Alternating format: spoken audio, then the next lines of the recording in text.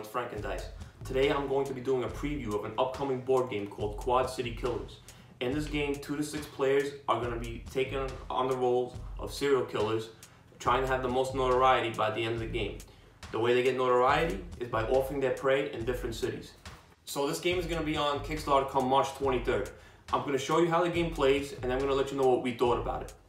So this is just a prototype of the game board and components. As you can see, this game takes place in the Quad Cities, which you would think would be 4 cities, but is 6 cities divided between the states of Iowa and Illinois. So players are going to start the game by selecting one of several serial killers in the game and placing their marker on the 1 dexterity area on their player board. Each player then draws 1 prey card and receives 5 resource cards. All players then flip over their prey card, and the player with the highest defense card is going to be the first player. The card is also going to determine the starting location of that player. On their turn, the player can choose 3 of 5 actions: hunt, attack, travel, play a scenario card, or discard. Now I'm going to go over what each action does. For the hunt action, the players are going to take the top card of the prey deck and place it in the appropriate city. If the city is full, the player may discard it or replace 1 card in that city with the new card that they just drew. If a gray card is drawn, it can be placed in any city of the player's choosing. If a law enforcement card is drawn, place it in the appropriate city, and all other prey cards in that city are going to be given a +1 defense. In the travel action, players are crossing into other cities. If you're going to travel to a city in the same state, you must roll all 3 dice and roll more than 1. If you're going to a different state, you must roll more than 2. For the attack action, players may attack one of several prey cards in the city they are currently in. To successfully attack the prey card, the player must have dexterity equal or more to the prey's defense. The player will add their current dexterity plus any weapon cards they use, and then roll 3 dice and add all their points together. After every attack in the city, the heat marker will move up once.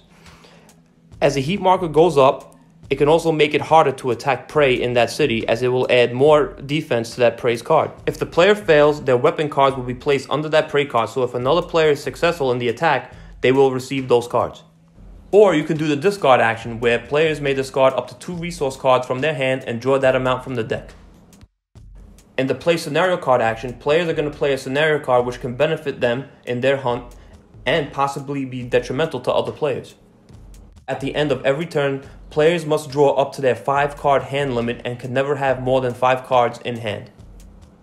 The game is going to end when a player reaches the last point on their dexterity track. The players then add up all their notoriety points on their prey cards that they collected, and the player with the most points wins. The game's theme is a bit sadistic, but there's no depictions of blood or gore on the components or cards. The back of the prey cards is probably the goriest thing you're going to see in this game. There is some humor in the resource cards and the prey cards, which a lot of us found pretty funny, but I like the player meeples a lot, and the game board is very reminiscent of the board games from the 80s and 90s. The prey cards are blank because there is a pledge to have your face on one of the cards. I believe it's for an extra $10 or $15. And you could also have your face on one of the player boards on your own personal copy of the game.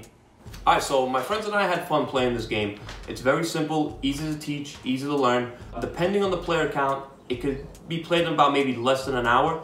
I think for casual gamers, they're going to have a fun time playing this. It's a great filler game for game night. If you're interested in the Kickstarter, the base pledge is going to be $35. To have your face on the prey card, it's going to cost between $10 and $20, and to have a custom player board, it's going to cost $30. So again, the Kickstarter is going to launch on March 23rd. If you're interested, I'm going to post a link to his Instagram in the comment section.